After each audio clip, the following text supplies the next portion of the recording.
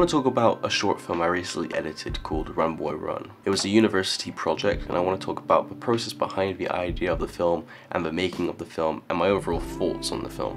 When coming up with the idea for the film, we had to base it on a conflict, and we wanted it to relate to the real world, especially something that occurs in the UK to people of similar age. We used a car park, not only because it's spacious and is not much of a hazard, but we have access to the roof, which is incredibly powerful as it's seen as an ultimate dead end for our character. This idea that he can't run anymore forces our character to take up responsibility. The hardest part about making this film was being able to have slow and warm shots accompany our dramatic fast and dark shots and still allowing it to be consistent. We realized we wanted the audience to be incredibly confused at the beginning and demanding an explanation for why our character is running. However, we don't want to just show it straight away at the beginning of the film and then watch how he reacts, but instead have the audience receive the explanation while being shown the events that occurred. This gives the audience a sense of accomplishment and appeasement when the confusion is suddenly explained.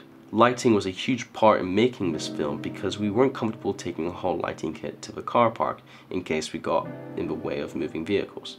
To be fair, as I look back, it wouldn't have been too much of an issue, as the car park showed no sign of life.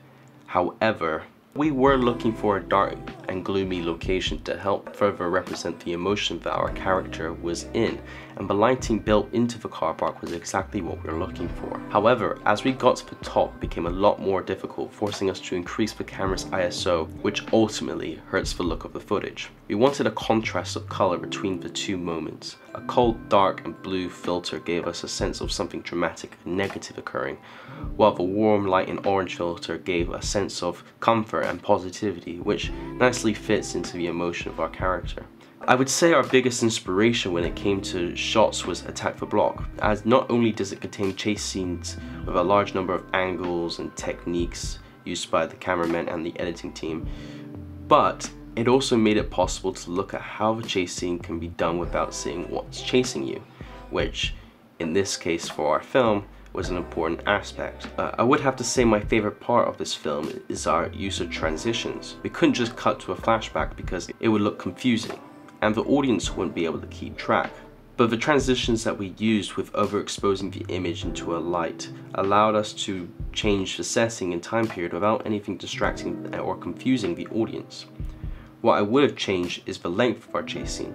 After watching it over and over, I would have liked to cut it down slightly, but you still have to take into consideration that it is made of many shots, which are only 2 seconds long or lower.